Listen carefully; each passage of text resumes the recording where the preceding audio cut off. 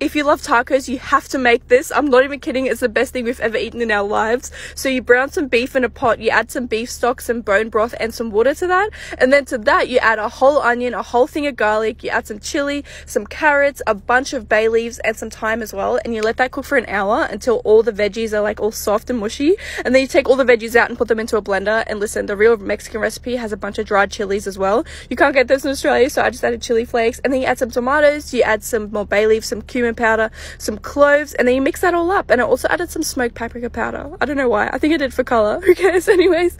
And then you sift that sauce back into the pot to get out all the chunky bits, and you let it cook in that for 3 hours. And I also topped it up with water like every 40 minutes to keep it like wet.